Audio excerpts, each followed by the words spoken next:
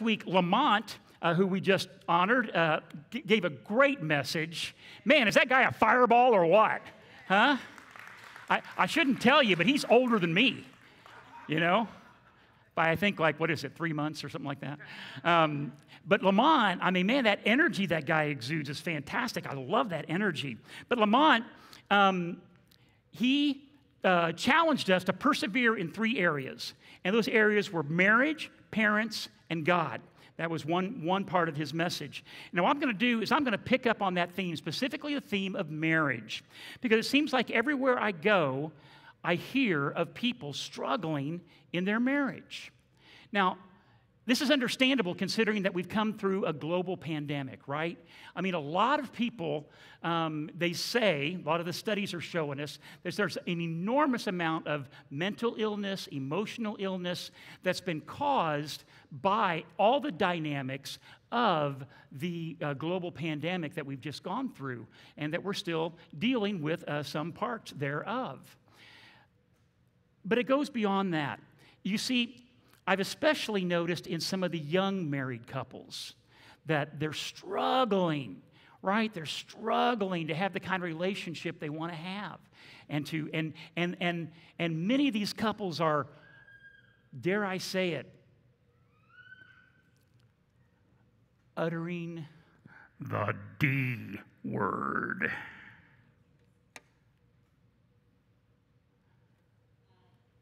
But God tells us that when we are bound in the covenant of marriage, that word doesn't belong in our vocabulary. Now, there are some reasons that the Bible tells us are acceptable, but most of the reasons people give are not the reasons the Bible gives.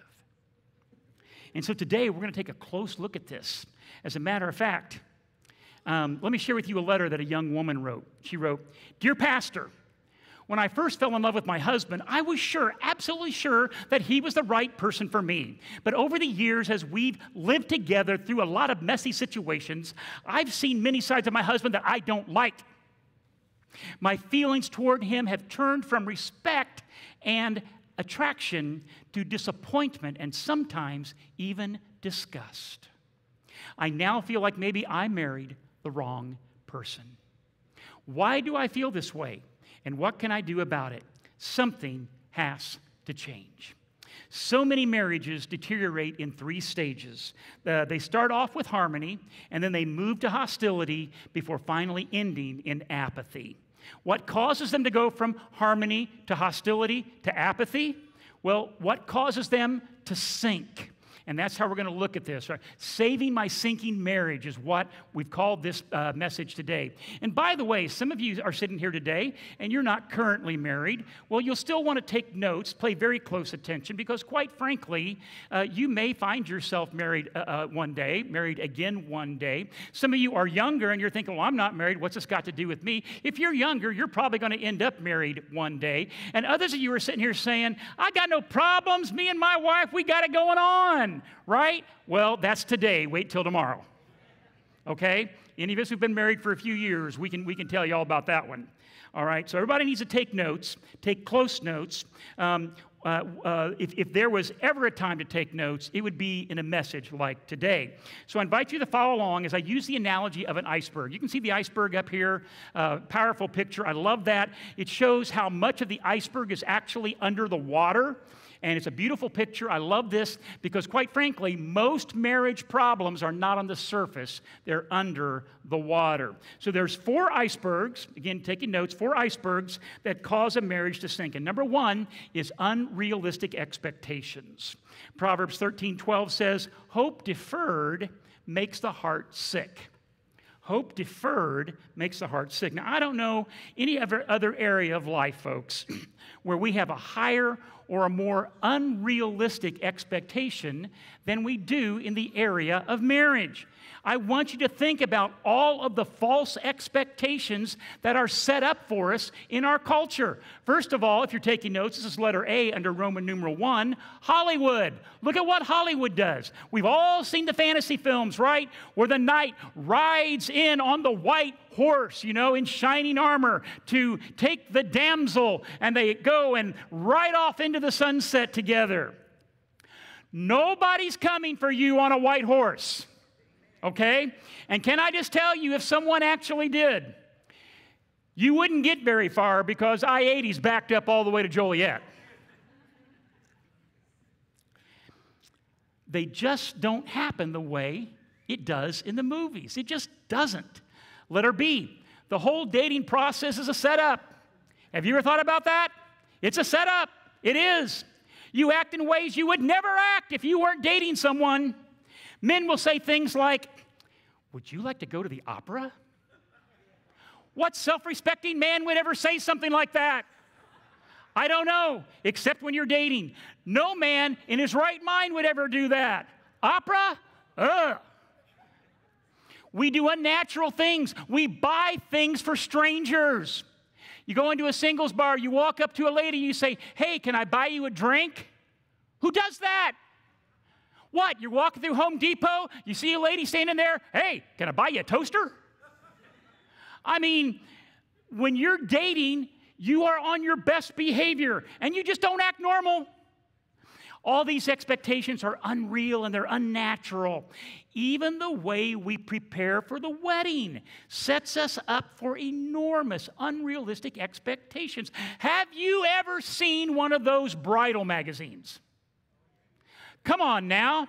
I'm telling you, they should be kept in the science fiction section because they have no basis in reality whatsoever, right? Everybody's airbrushed. Everybody is. And on the day that she walks down the aisle, everybody knows she is never going to look that good again. Never. It's a bait and switch. To make sure that the bride looks really, really good, what do? We dress the bridesmaids up in those really weird dresses. Dresses that they'll never wear again as long as they live. And they got weird colors. But they make the bride look good. They make the bride look good. And then you finish the wedding by going on the honeymoon. On the honeymoon, you're supposed to go to this little paradise, right, that nobody can actually afford, where nobody ever gets mosquitoes, and nobody ever gets sunburned, and quite frankly, no one would ever get diarrhea. Now, fast forward 6 months. What happens after that honeymoon? The newlyweds are sitting around the breakfast table. She's in curlers. He's sitting there in nothing but boxers. They both have morning breath, body odor, and are letting off obnoxious gases. And you wonder, what happened? He thought he was marrying Beyonce, and he got Whoopi. She thought she was marrying Denzel, and she got a dumbbell. Since nothing in your entire life has higher expectations than your wedding and your marriage, nothing sets you up for a bigger fall. Nothing more disappointment, more letdown, more what happened than what the wedding does for the marriage. So what I want you to do right now is I want you to write down something, okay? I told you need to take notes today. If you don't have something to write on, you don't have something to write, just pull your phone out. You all have notes on your phone, right? Pull up the notes and type it out on your phone. Write down something that was an unrealistic expectation. Let me give you my example, okay? I was a youth pastor when I got married to my wife, Ruth. And so my expectation for Ruth and me was very simple. We were going to hang out with teenagers. We were going to read the Bible. We were going to pray. We were going to have sex. And we were going to eat. And then repeat. Right? Hang out with teenagers, read the Bible, pray, have sex, eat, and repeat. Well, that was obviously a wildly unrealistic expectation. So we're going to give you a few moments here. Let's have a little music play while you take a moment to think and write down what your unrealistic expectation was or what you think it might be.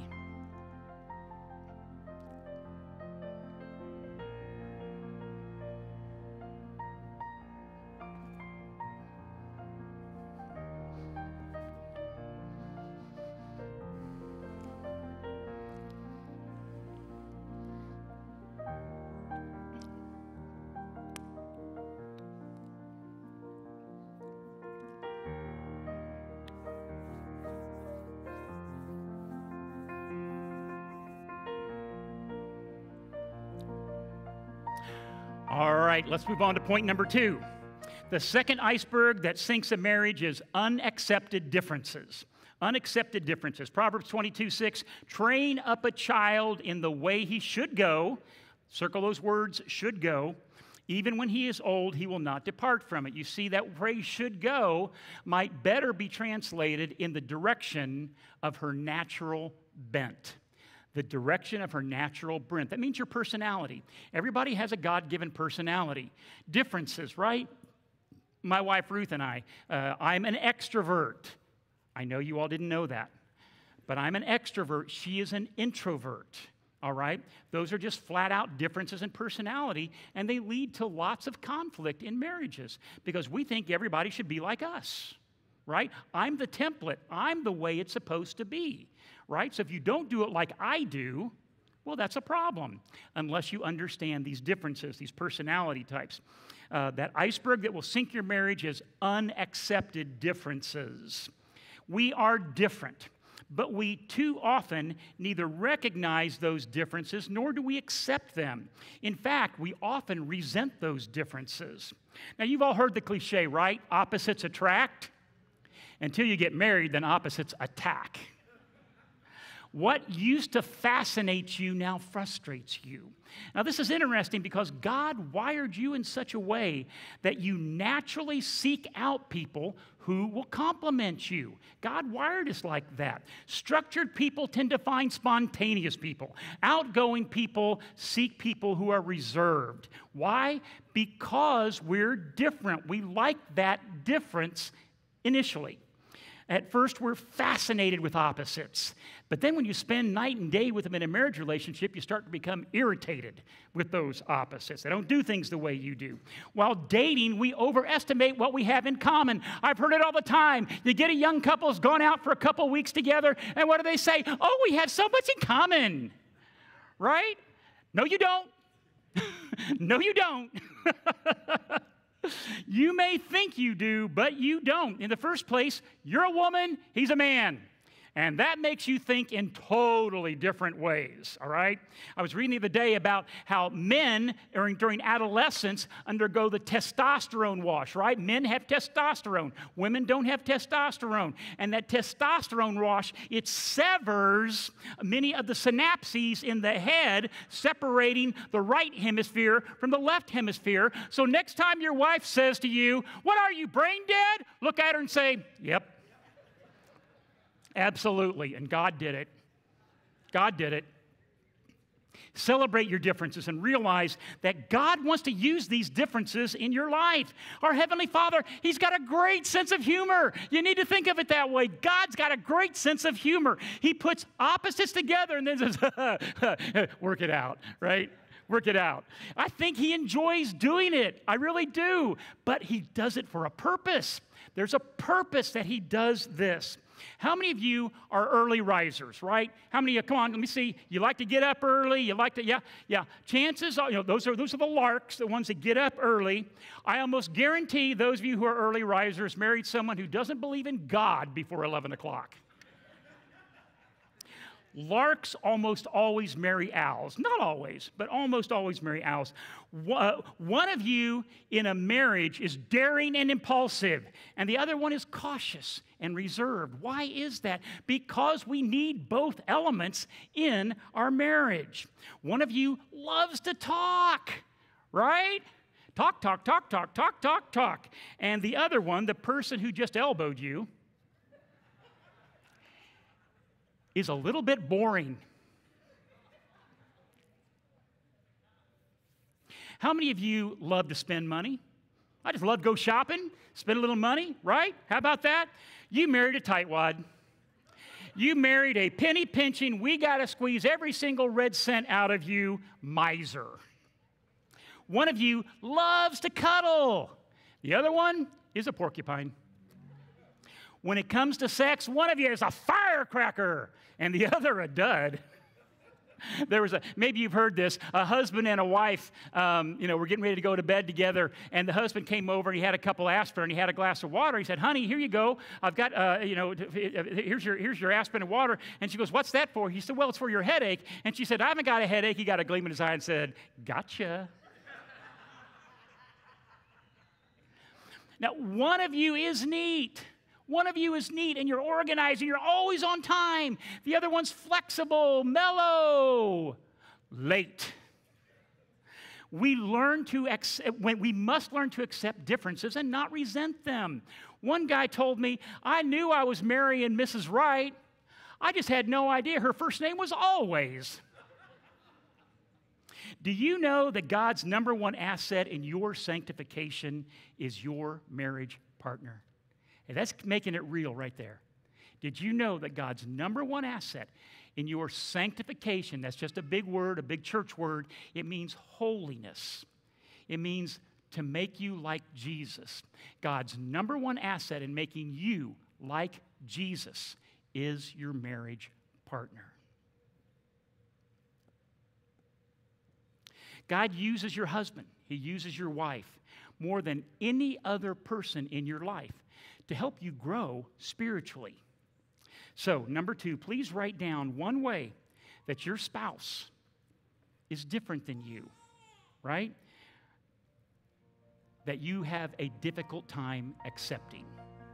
All right. Questions on the screen? Take a few seconds to write.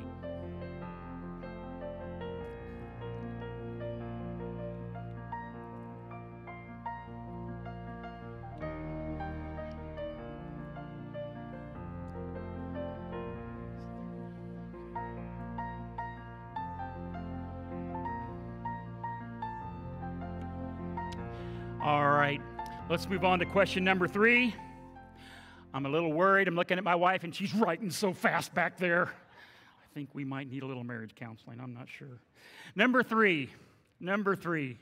The third iceberg that sinks a marriage is unresolved issues. Did you catch that? Write it down. Unresolved issues. Ephesians 4:26-27 says, do not let the sun go down while you are still angry, and do not give the devil a foothold.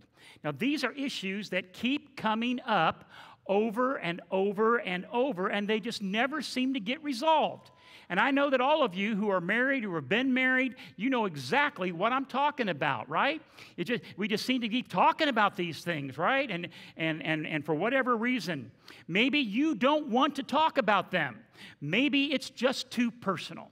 Maybe it's just too touchy. It could be finances. It could be sex. It could be in-laws. It could be kids and how you discipline them or don't. It could be communication and how you talk to each other. You don't want to talk about it, and so it has become off limits, and it becomes an unresolved issue that's always there, like the iceberg underneath the water.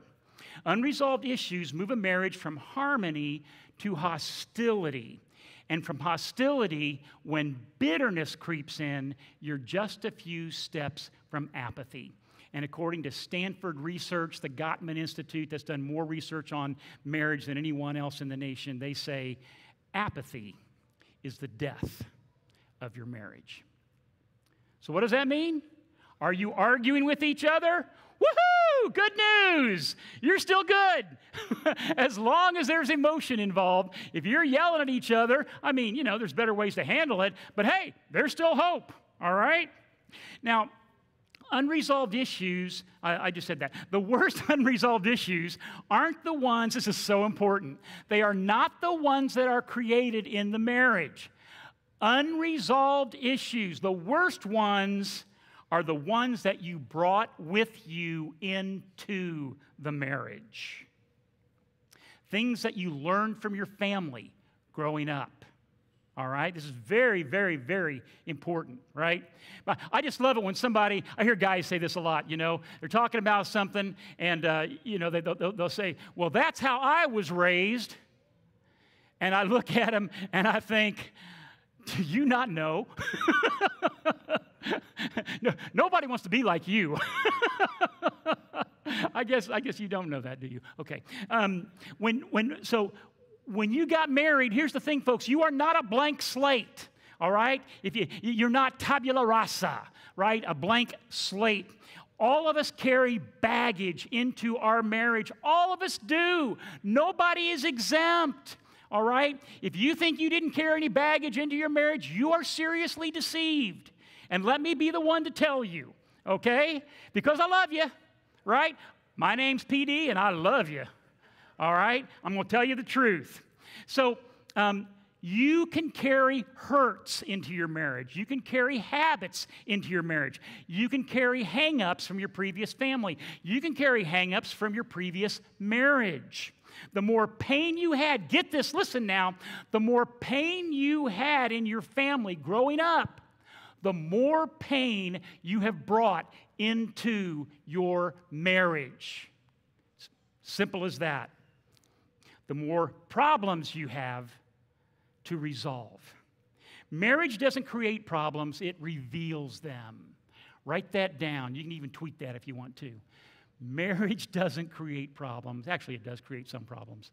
But most of your problems are revealed in marriage, not made by the marriage. When you get married, you let somebody up close and personal into your life who sees all your hang-ups and all your faults, right? So if you're in a married situation and you're getting all upset with each other and, one of you says to the other, "What are you getting all up in my business for?" Right? If they say, you need to say, "Because I married you." And that's what I'm supposed to do. I'm supposed to get all up in your business. I'm supposed to get all close to you. I'm supposed to get personal with you. I'm supposed to be the one who tells you things nobody else is going to say, right? I mean, I tell you what, the greatest blessing in my wife is that my wife will tell me things I won't hear from anybody else. And can I tell you, sometimes I don't want to hear it. I really don't want to hear it. But I will tell you time and time again, I have walked away and I have thought about it, and I have said, "Thank you, Jesus, for blessing me with a wife who tells me what I need to hear, not just what I want to hear." Because I want to be like Jesus.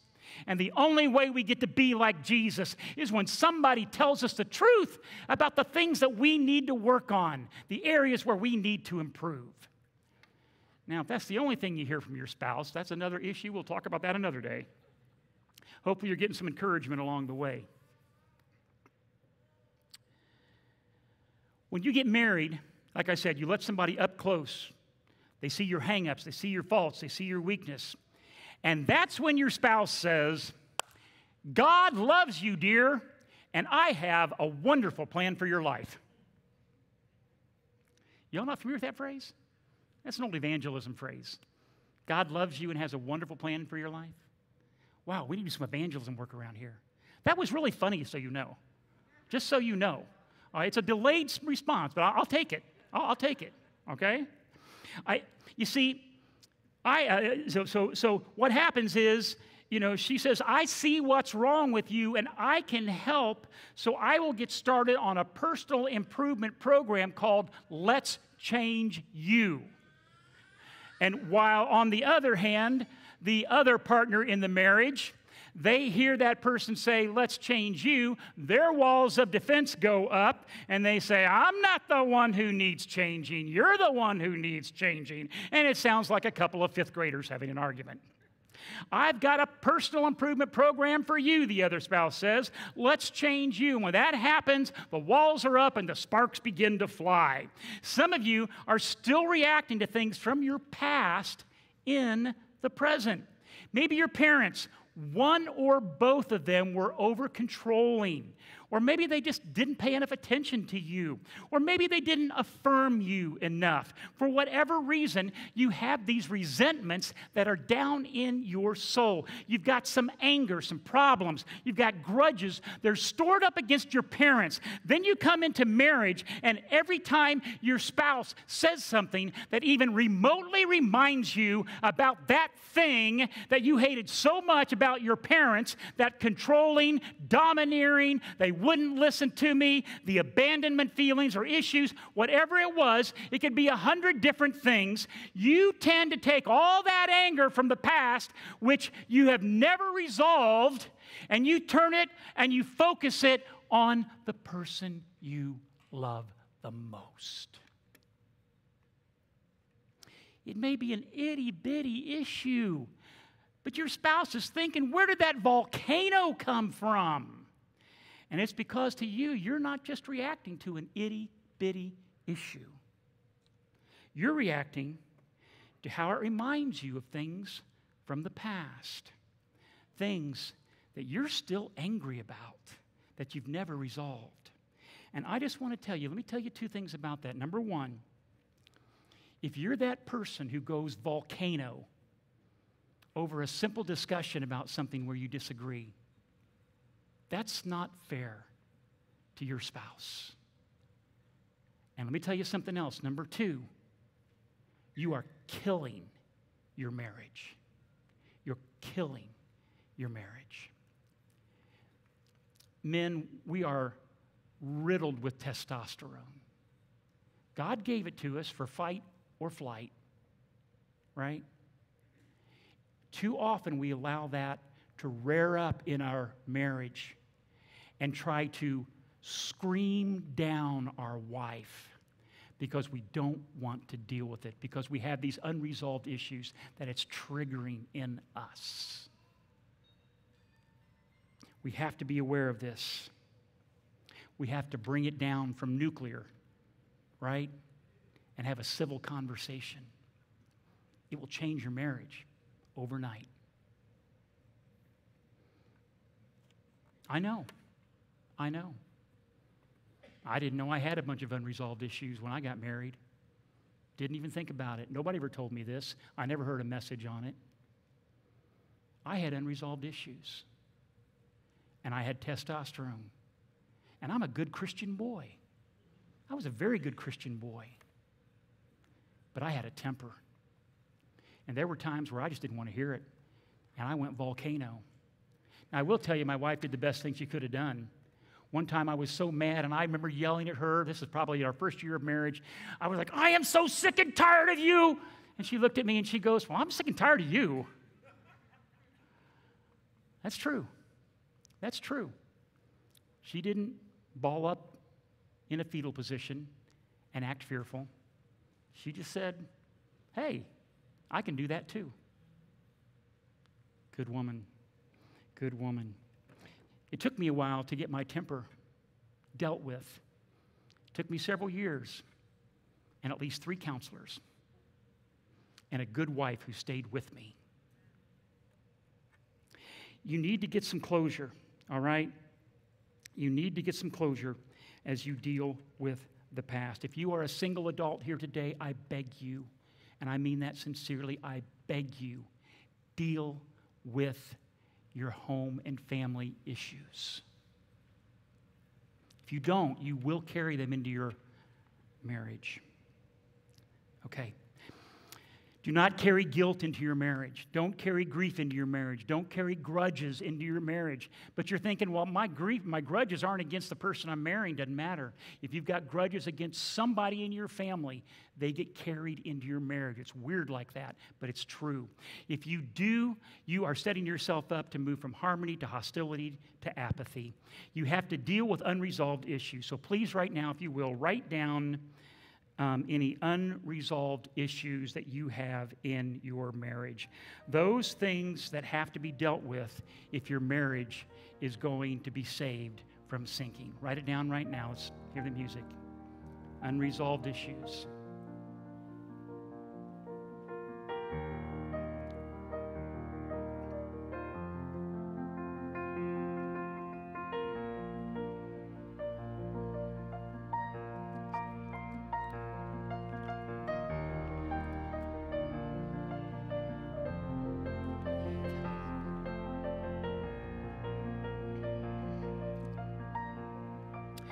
All right, our fourth and final point for today.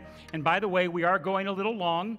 If for some reason you're getting antsy and you need to head out, please just head out quietly. I've got about 5 more minutes of preaching, and then there's nothing after that. We're just going to wrap it up, okay? So just so you know, of course, we had a couple of extra things going on in the service today. So don't blame it on the preacher when you get out late. It's always the preacher's fault. Number 4, the fourth iceberg that sinks a marriage is unforgiven hurts. And we have to cover this one. It's so vital. Unforgiven hurts will sink your marriage. Hurt that is swept under the proverbial rug and unforgiven causes barriers to build up between us. You don't forgive something, that puts a layer of brick. You don't forgive something else, another layer of brick gets built. You don't forgive something else, another layer of brick gets built.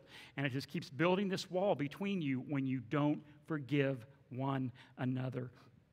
It is unforgiveness that leads from hostility to apathy. Because we are imperfect, sinful beings, right? Can I get an amen? We are unperfect, sinful beings. We hurt each other. If you think your spouse is never going to hurt you, you're living in la-la land, right? I mean, it's just not true because you're sinful. We all are. You know, I mean, there's not a woman in the world I love more than my precious wife, but I've said things that have hurt her. I don't feel good about that. She's done things that have hurt me, right? She didn't necessarily mean to. I mean, maybe a few times in there. I don't know. You know, but you know, sometimes we do. Sometimes we take shots. We know it's going to hurt. And we do it on purpose because we're sinful. All of us are. And if you think that's completely unreasonable and you want to get rid of your spouse because of that, guess what? You have set yourself up for another failure. Because the next person you're with is going to do the same thing. Because the next person is a sinful human being, just like you. Because we're imperfect, we sometimes hurt each other intentionally or unintentionally. We sin, we fail, we're selfish. So one thing you can count on in life is being hurt. One thing you can count on in life is being hurt. That, and you can count on hurting other people. All right? I've been a pastor for a long time, a lot of years. I've hurt people without having any idea that I hurt them. Sometimes they've been gracious enough to come and talk to me and say, Pastor, you know, that really hurt me when you said blah, blah, blah, blah, blah, right? You know, and I am so sorry. I did not mean that to hurt you in any way, shape, or form. And usually they were hurt because why? Unresolved issues, right? That's why we get so sensitive about things. Unresolved issues. But we're on issue number 4 right now, and that's forgiveness. The person who has the greatest potential to hurt you is the person who loves you the most. Write that down. Take a picture of it on the screen because it's absolutely true. I don't care what most people say about me. I care desperately what my wife says about me. That's why forgiveness must become a daily habit. Did you hear that? Forgiveness must be a daily habit. Every day we need to think before we close our eyes to sleep, Lord, is there anything today that hurt me that I'm holding on to? Lord, I need to forgive that. Most of the time, you never have to say anything to anybody else. You just forgive it in the name of Jesus, okay? That's why forgiveness is a daily habit. 1 Peter 4:8 says, most important of all, continue to show deep love for each other. For what? Love covers a multitude of sins. Love covers a multitude of sins. If you don't let go of your hurts in marriage, those wounds will fester, and they will get worse and worse and worse. What is the worst sin in marriage? What is the worst sin in marriage? I know what you're thinking it is, but it's not that. It's not. The worst sin in marriage is actually unforgiveness. And let me tell you why. Unforgiveness is the worst sin in marriage because it's the one that holds all other sins captive. It's the one that holds all other sins captive. It's the one that won't let go. And here's another thing. It's also highly hypocritical. Highly hypocritical. You've been forgiven by God. Do you know that? You have been forgiven of all of your sins. Do you realize that your sins, your words, your actions, your breaking of the commandments, the sins that you have committed in your life, nailed Jesus Christ to the cross? You and I murdered the Son of God. Now tell me what your spouse has done to you. that's worse than that.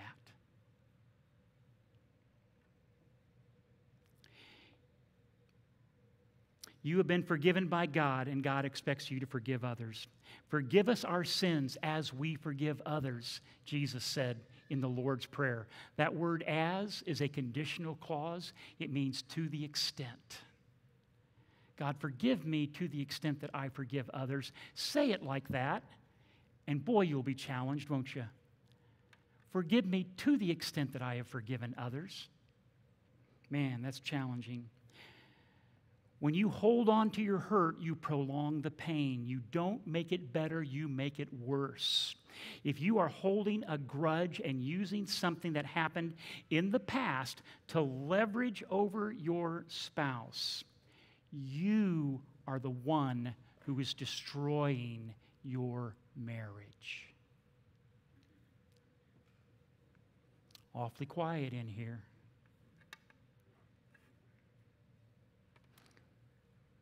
I'm Pastor Daniel, and I'm your friend. I beg you to forgive, to let go. Nothing can destroy a marriage faster or more completely than unforgiveness. But let me say this. There is a caveat that needs to be said. Forgiving deep betrayal is a process. Forgiving deep betrayal is a process. It begins by acknowledging, God, I forgive. As you've forgiven me, I forgive. But you may have to say that over and over again for days, for weeks, sometimes for years. Deep betrayal is a process. Because I want to acknowledge the fact that as I'm pushing, and I am pushing, for people to stay married, to not give up, I also do not want to make light of those of you who might be in an abusive relationship. The scriptures are clear. You should not divorce except for marital unfaithfulness. That's what Jesus told us. Specifically, they're referring to adultery.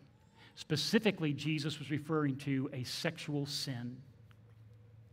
A little more broadly, theologians have talked about this over the years, and most theologians agree that includes a spouse who has been physically abusive. You should not stay in a relationship with someone who constantly beats you down and who does not show any signs of wanting to work on it and change. At the very least, you need to be separated long enough to see if the person will work on the issues that are destroying your life. Okay? Have to say that. Have to say that. Let's take one more 15-second break. Please write down a hurt which you need to let go of and forgive.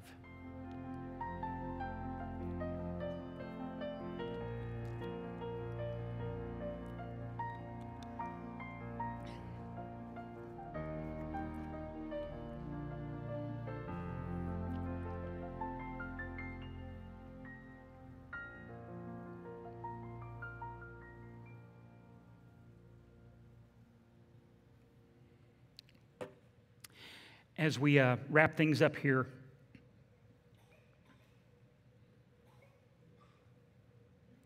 I know that some of you listen to this message and you're saying, you know what, PD, you just described my marriage to the T. I mean, that is exactly what's going on. And can you honestly look me in the eye and tell me that there's any hope? And yes, I can honestly look you in the eye and tell you that there's hope. Because Romans chapter 4, verse 17 says, amen, God raises the dead to life and creates new things. God raises the dead to life and creates new things. If God can raise a dead person, He can raise a dead marriage. It's His specialty. It's what He does. Mark and Grace Driscoll, in their book, Real Marriage, wrote this very, very insightful paragraph that we're going to close with. The experts tell us that no less than 50% of all marriages end in divorce by year 7. All right, so your first 7 years could very well be the most difficult years of your marriage. And by the way, if you leave that and start over, you just started the 7-year cycle again. Just to make that clear. If you have ever heard of the 7-year itch, it's apparently true. While there can be biblical grounds for divorce, the painful truth, I want you to hear this, the painful truth is that most marriages end simply because of selfishness on the part of one or both spouses. Selfish people who divorce without dealing with their selfishness then remarry only to repeat the first 7 years of selfishness with another person and are more likely to divorce again. All the statistics show that second marriages divorce at an even higher rate than first marriages. Why? Because a selfish person who changes spouses has not yet changed his or her heart. Get this, statistically, this has been shown. It takes 9 to 14 years for a couple to become not entirely unselfish, but rather less selfish and begin to shift from me to we. Couples who hang in there by God's grace through those early first years report having greater levels of marriage happiness. And couples married 35 years, I just love this, report 35 years or more, report the same level of marital happiness as a newly married couple. Folks, there is hope. There is a future. And our marriages are absolutely vital to the life of the church. Our marriages are vital. They are the foundation on which Christ is building his church. Your marriage is about something so much more than your life or your happiness. It is about legacy. It is about breaking the chains of the past. It is about sanctification, becoming more holy, more like Christ. It is about making the church, giving it a firm foundation. And you all know, you know me, I've talked about this before. If you're sitting here today and you've gone through a divorce and you're sitting here by yourself and you're thinking, man, I tell you what, that pastor's just beating the heck out of me up one side and down the other. No, I'm not. That's the devil talking to you. I'm not beating you up. I love you. I love you passionately. I love you with all the love of Jesus Christ in my heart. And nobody knows the pain you've gone through like you do. And the last thing I would ever want to do is heap pain on top of pain. So I want you to know everything I share with you is from this point forward. We say that about everything we talk about here. It's from this point forward. All the things I gave you today are to start working on from this point forward. They are never meant to cause guilt or to beat anybody up for what's happened in the past. Never. That's the devil's strategy. That's not Jesus' strategy. You cannot go back and make a brand new beginning, but you can begin now and make a brand new ending. Amen. So what sinks our marriage? Unrealistic expectations, unaccepted differences, unresolved issues, and unforgiven mistakes or sins. Let's bow together in prayer. Father God, in Jesus' name, we come to you, Lord, and we want to lift you up as our great God Almighty. Father God, I want to pray for our marriages here at Woodlands. God, I pray for those, first of all, who have been married a long time and they've figured some of these things out. But Lord, every marriage needs work. Every marriage can get better. Every marriage can honor you and bring you more glory. So God, I pray for those who believe they're in a solid marriage. They've been married 10 years or more. And Lord, but I pray that you'll make those marriages even better. And that each couple will go through these 4 points given today, these 4 icebergs that sink marriages, and make sure that nothing is lingering out there that the devil can use to get a foothold. Father God, I pray for those who are in struggling marriages right now. I pray for those who are barely hanging on. I pray, God, that you will help them to go through these 4 icebergs together as a couple. And Lord, it will be difficult. And they're not going to change overnight, most likely, unless you decide by your Holy Spirit to simply zap them and change them, which I ask you to do that. That'd be great. But you probably won't, because you want us to go through a process. You want us to learn how to be more godly. You want us to learn how to be more Christ-like. So you take us through a process. So, Lord, I pray for these couples that they will go through the process. They will go through the struggle. They will go through these 4 icebergs, God. And they will find healing for their marriage, and they will find hope. As you, by your word, have promised, you can raise the dead. You can certainly raise a dead marriage. Father, I pray for people here today whose marriage is just completely broken. Their spouse has been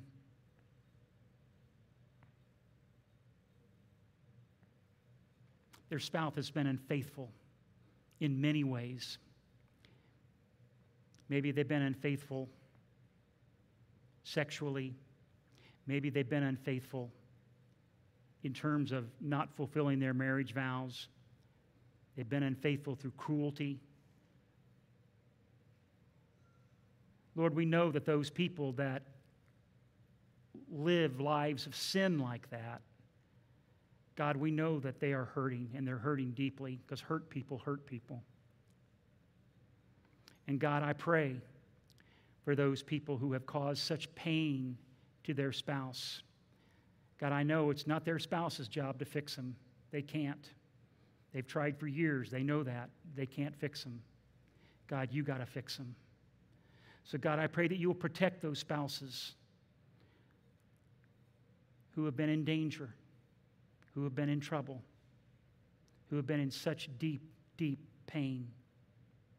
But they've had to let go because they can't fix their spouse, Lord. And they need you to do that. They need you to save their soul. So God, we pray their souls will be saved. And we pray that they would be broken and they would come to the foot of the cross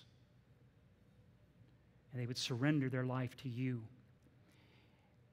And it doesn't mean those marriages will be healed. They might be. We've heard of miraculous situations like that. But Lord, it's certainly the exception, not the rule. But Lord, I pray for those who have been hurt that they will be able to forgive. Because if they can't, if they don't, then in some ways it allows that abusive person to just keep abusing them all over again. Something I know all too well. And Father, for the single people here today, I pray that they will take these 4 icebergs and look through each one of them, and that they will begin resolving the issues that are in their lives, issues from their past, issues from previous marriages, issues from family, and they will begin to resolve those issues, that they will begin to forgive, and that they will begin to experience the sanctification, the God-building process of their own life, Lord, so that when they meet that person, Lord, when they meet a person that they want to have a relationship with, Lord, they won't be bringing all that baggage of their past into that relationship, but rather they'll be able to start fresh, forgiven, forgiving, and with Christ always at the center. We pray your Holy Spirit over each and every person here, God. It's in Jesus' name we pray. Amen. Amen. Let's stand up together. Folks, I will tell you, I do apologize. I'm looking at the clock. I had no idea. Now you're looking at it. Now you had no idea. Hey, I guess that's what I get for being gone for 6 weeks. Got a lot to say, right? Hey, we're back on next week. We're going to continue looking at Luke. I got a great message.